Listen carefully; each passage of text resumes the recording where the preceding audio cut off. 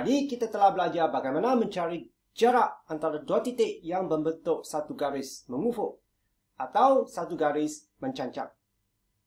Bagaimana pula dengan dua titik yang membentuk satu garis condong?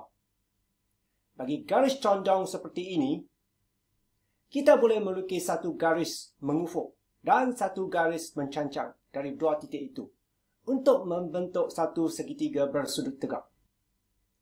Kenapa kita melukis satu segitiga bersudut tegak? Kerana jika kita ada satu segitiga bersudut tegak, kita boleh menggunakan Teorem Pythagoras untuk mencari jarak antara dua titik itu. Jikalau A ialah sisi yang paling panjang bagi segitiga ini, maka A adalah hipotenus. Dan mengikut Teorem Pythagoras, kita dapat A kuasa 2 sama dengan B kuasa 2 campur C kuasa 2. Cari jarak antara titik A dan titik B. Kita akan lukis satu garis mengufuk dan satu garis mencancang, supaya kita dapat satu segitiga bersudut tegak. Panjang garis mengufuk ialah 4 unit.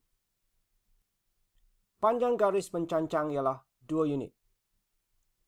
AB adalah hipotenus.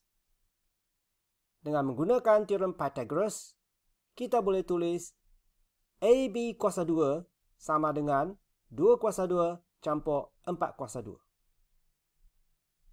AB ialah punca kuasa 2 4 campur 16. Dan jawapannya ialah 4.47 cm.